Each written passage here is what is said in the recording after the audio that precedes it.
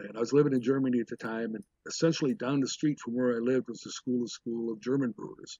Schools are free in Germany, pay some tuition and a little registration fee into your books and your living expenses, but other than that, it's free. Wow. And I thought, well, I should become a German brewer.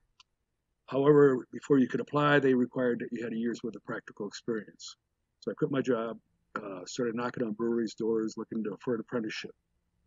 Not one brewery would give me a full year. To my advantage, though, they would all give me a couple weeks or a month or 2 months at every place.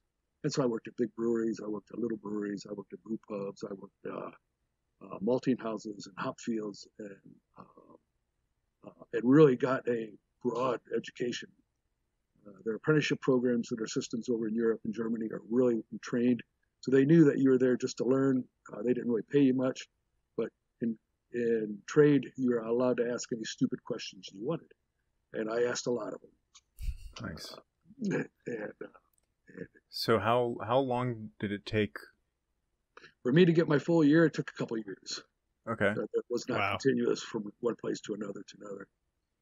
That was right. I bought an old VW camper bus, and my dog and I would travel from brewery to brewery and camp out in the woods while we were working in a spot. It was the life. I tell you what, I had the time of my life. It was great. At the end of the day, you grab some beer and some food from the local pub and go out into the woods and just chill and go, yeah, I'm living the life.